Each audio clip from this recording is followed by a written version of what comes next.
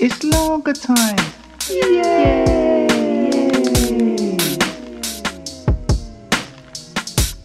Lager time. Poems, stories and thoughts. By me, Paul Cree.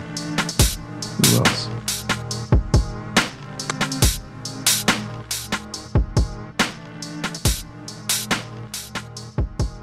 Yes, greetings, bonjour, what's happening?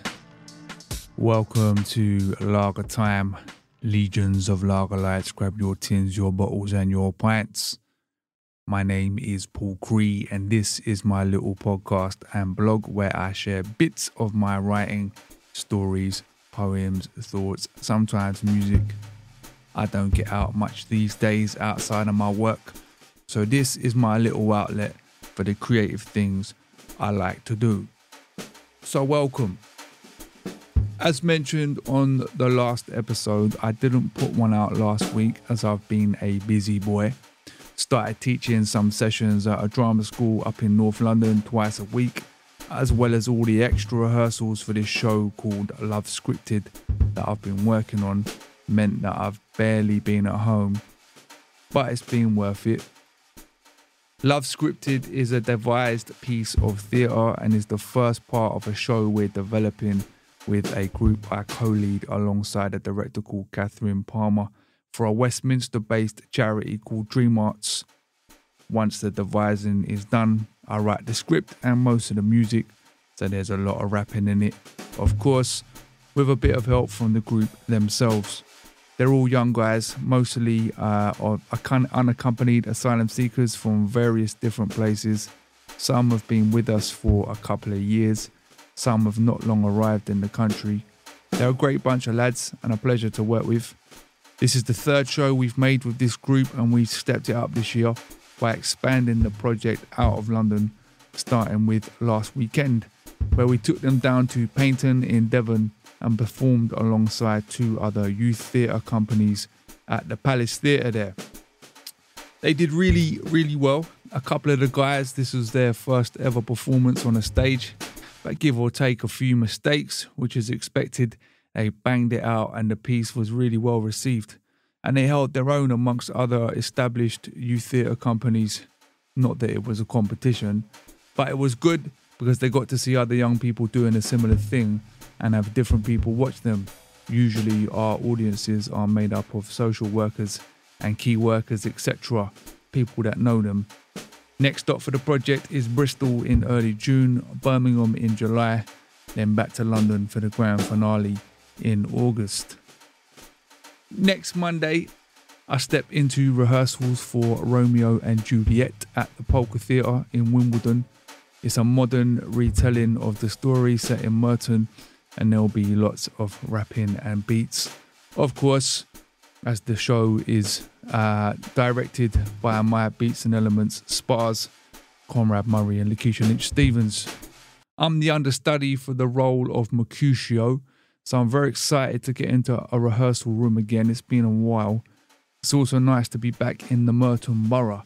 I lived in Morden for a few years and was very fond of my time there. And funnily enough, it's where the name Lager Time came from, as it was something silly I used to say to my mate Dean just as I was getting ready to go to the pub. And so, on to this week's piece itself. Continuing with the meditations theme, this week's piece is based on a quote from Book 4, where I talk about why I didn't like grime, as in the music. As ever, if you like this odd little niche thing that I'm doing over here, please recommend it to a mate. And if you fancy whipping the wallet out, you can make a donation on my Ko-Fi Buy Me a Lager account. There's a few copies left of my first book, The Suburban, which you can grab on my website, paulcree.co.uk, alongside a couple of other books, bits. Then there's the music on Spotify, Apple and videos and YouTube and all that caper. That'll do for now.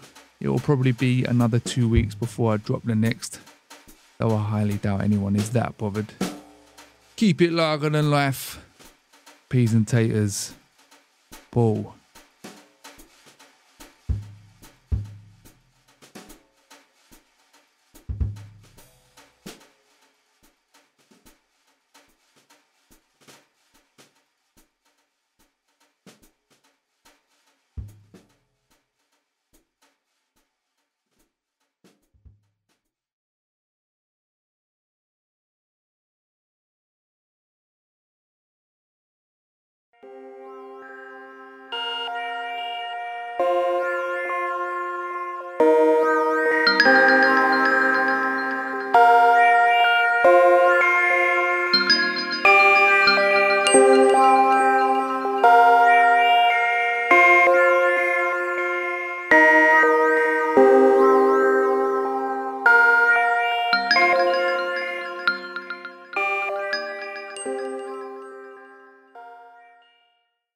On music enjoyment denial.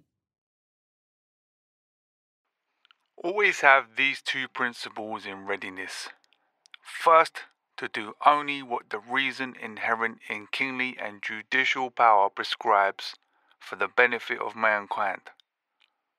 Second, to change your ground, if in fact there is someone to correct and guide you away from some notion.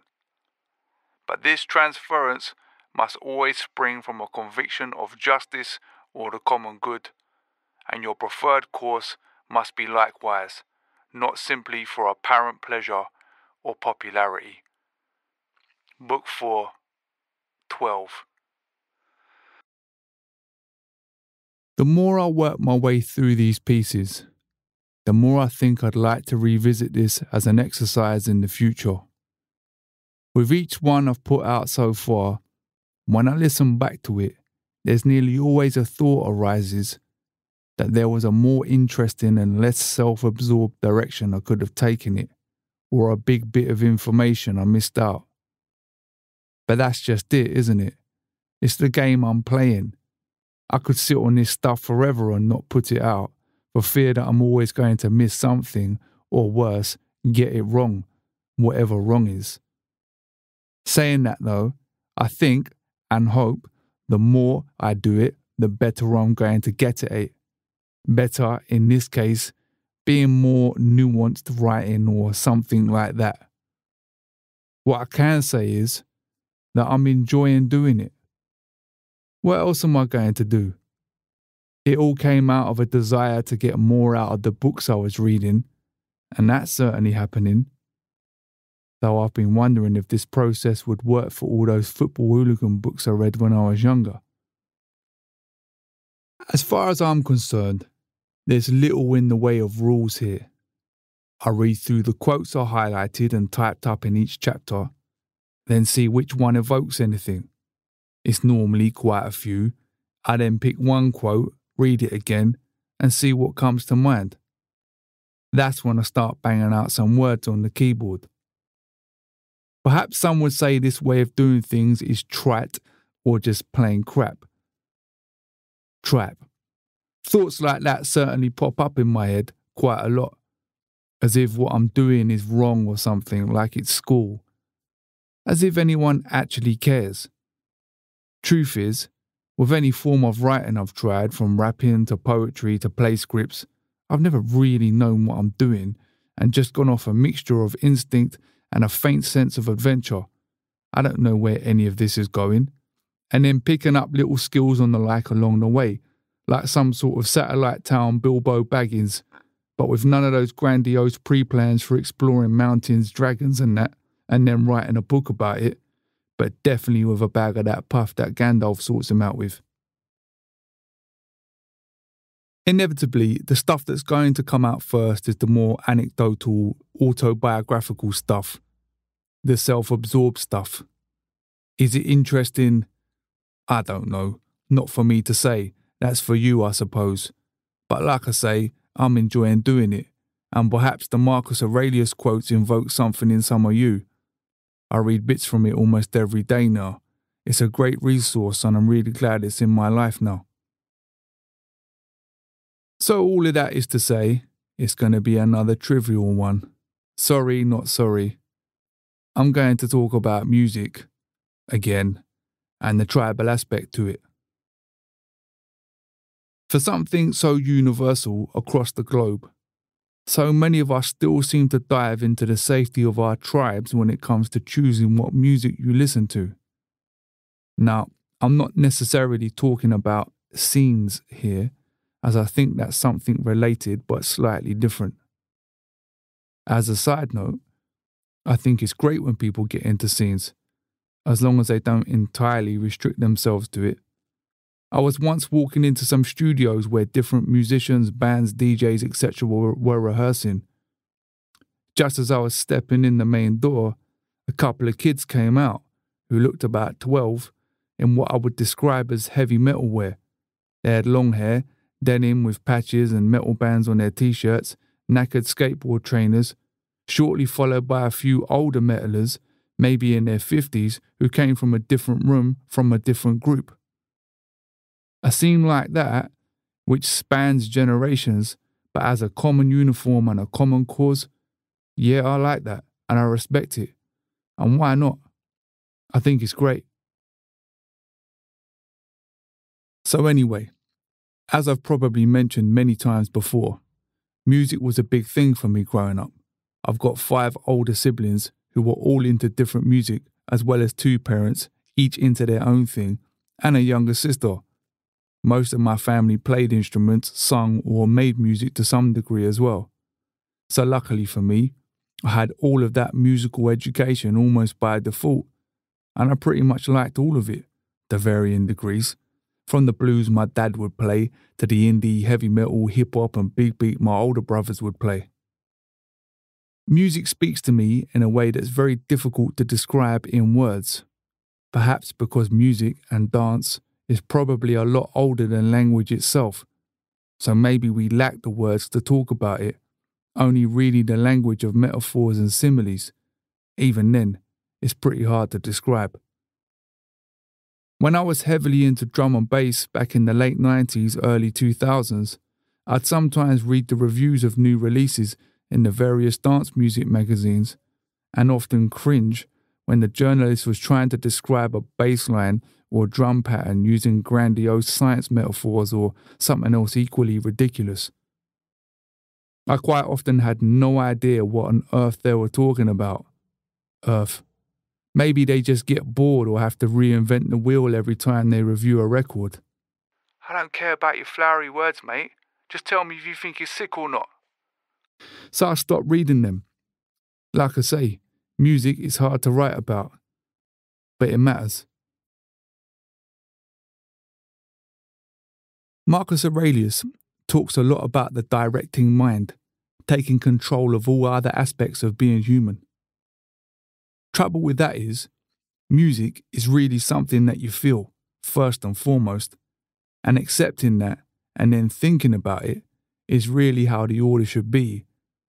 But being human, we end up projecting other crap onto it, like identity and tribal association, often to the detriment of our own listening pleasure. I was once at a concert of some jazz musician playing very abstract and long pieces of music in some impossible to comprehend time signature, and I was thinking, apart from the geezer jazzing out on the sax, who really is enjoying this? But in terms of that identity and projecting stuff, the case in point for me is grime music. I started MCing at the end of the 90s. My main thing was drum and bass with a little bit of hip-hop, as there was crossovers with the tempos of the different music, hip-hop being roughly half the speed of drum and bass. But around that time, certainly in London and the surrounding counties, drum and bass's street popularity had been supplanted by speed garage and then UK garage. Most of my mates who were DJs were playing garage and not drum and bass, so I wound up jumping on garage and MCing over that. And it's a slightly different kettle of fish due to the difference in tempos and general vibe of the music. Drum and bass in that era tended to be a lot darker and techie. Techie? Shit, what does that even mean? I sound like one of those journalists. I resented garage for taking drum and bass's crown as the king of the underground. However, I did like some of the tunes, like Roy Davis Jr.'s Gabriel, and when that darker garage sound started to emerge from the likes of LB, Ghost Recordings, Jameson, etc., I got really into it. That darker sound laid the blueprint for what went on to become dubstep and grime. All of that, along with the popularity of the crews, So Solid Crew, Pay As You Go and Heartless, gave rise to the popularity of MCs. UK hip-hop, minus a few exceptions like Roots Maneuver, was a footnote compared to these guys. And then grime came along, in a big way, an MC rapper-led club sound, and there was nothing like it. But at first, I hated it. Despite coming round to the darker garage sound, I couldn't allow myself to like grime. At first, I thought it was a mess, badly produced shit rappers who were just shouting or repeating the same lines over and over. And of course, it was liked by rude boys, the type of which that would come to the events I was putting on by this point and cause trouble, starting fights, robbing people, etc. Or at the very least, just standing on the side, not taking their jackets off and not spending any money at the bar, thus pissing off the manager of this little club we were running gigs at and scaring the girls off. Not that drum and bass was much different, just that it had been around long enough for nerds to get into it and chin stroke over different drum edits, etc. So at least there was a bit of diversity in that sense amongst its fan base. Drum and bass was my thing, so therefore I couldn't like grime because grime was their thing, their being a group of kids I didn't much like, and I probably thought I was better than, as if listening to drum and bass made me more intelligent or cultured or some other bollocks. At some point, one of my mates must have implored me to actually listen to it properly. So there I was one night, on the door of this pokey little club in Hawley where we were running gigs. I was taking the money and it was quiet. We had the garage and grime guys on earlier, of course, that was my preference, get it out of the way, drum and bass got the best sets. When one of the DJs dropped the instrumental to I Love You by Dizzy Rascal, and at some point Pulse X and Save Soul. Now, if you know those tunes, you'll know they're not an easy listen, but legendary in grime circles. However, they moved me. I poked my head round the door to a largely empty club, minus my mates and a few random rude boys leaning against the bar with their jackets still on, not buying any drinks. And that's when it hit me. This is sick. I was feeling it. I'd been in denial. I'd blocked myself from liking it. I'd heard all these tunes, but it's like I'd put a cork in my belly and blocked anything from escaping. And then again, I'm in a mate's car and he's playing all these DJ sets he's got off pirate radio, the various MC clashes like Wiley versus Dirty Dukes, Now Goods. And I don't know what it was, the energy of this whole thing, but I was going nuts. I realised I loved it. I was in, mate, fully in. I'd been lying to myself this whole time. All because I had some silly pretensions about who listened to it or whether the music was technically as good as drum and bass. Who even cares, mate? If it's sick, it's sick. I was just lucky that I had some mates who'd done the litmus test on me and brought up all my own bollocks to the surface. Around the same time, my mate Dean had got me a job working at HMV in Gatwick Airport. We'd get a lot of regular business flyers coming through who'd be in every month or so. There was this one guy who was probably in his 40s or 50s maybe. He was this podgy, hair-thinning, mild-mannered shy guy, always in a shirt, tie and trousers, who wouldn't look out of place in the games workshop or managing a branch of W.H. Smith's. However, he loved trance music and would buy every new compilation that came out. He seemed slightly embarrassed about it, but at the same time it's like he couldn't hold it in. He loved it. We had this little stereo in the corner where we'd let people listen to CDs if they were nice enough, and he was a nice guy. So we'd load him up in the corner, he'd stick the headphones on and you could see his face light up if he was feeling it. He seemed very aware of who he was, his image, his station in life, and how that was probably the total opposite of the type of person that would have been associated with trance music back then. He said once it was his dream to go to one of those big Ibiza phone parties. I don't know if he ever made it out there, but I remember thinking, fair play, mate, and found him quite inspiring. I hope he did make it out there and it was everything he imagined it to be. I don't think I ever got into grime for popularity, or even rapping for that matter. I like beats, rhythms and writing, of course. All of that excites me. No, more than that, it moves me. And whilst my head is certainly prone to pretentious, wanky behaviour, I like to think I've gotten a bit better at being allowed to be proved wrong. I've been proven wrong many times. When I slag garage off and then grime off to my mates, there was always that undeniable feeling that I probably just came across as a prick, but I stuffed it down. Like that time I was at this drum and bass night in Herbal, Shoreditch, and some nerd was in the toilet arguing about drum breaks that Fotek used in his early music and how he'd sold out or whatever. I remember thinking back then, despite sailing dangerously close to the gassy wind of a bell end myself, I don't ever want to be like this prick.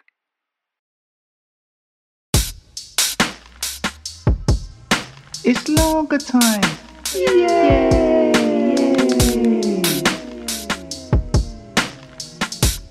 Lager time. Poems, stories and thoughts. By me, Paul Cree. Who else?